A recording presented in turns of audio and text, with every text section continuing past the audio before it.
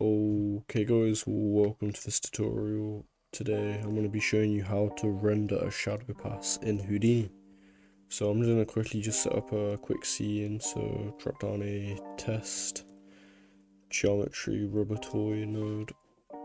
I'm going to drop down a grid node. I'm going to set the uniform scale to 100. I'm going to drop down a skylight. And then I'm going to create a camera, new camera. I'm going to lock it in position so I can adjust it. Locked it, and I'm just going to position it like that.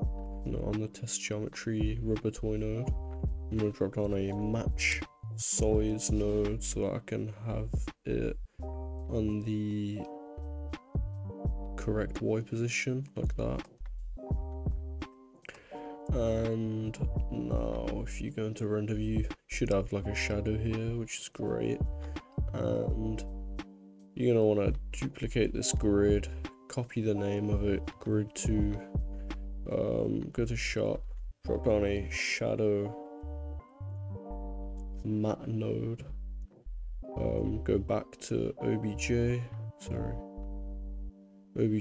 on the grid, set the material as v underscore shadow matte, and now go to out on the objects tab here, force objects, control V, grid 2, and then go back to obj and just copy the test geo rubber toy, go back to out, and on the forced matte paste that in, and if you go to render view you should have something like that. And that is how you create a shadow pass in Houdini.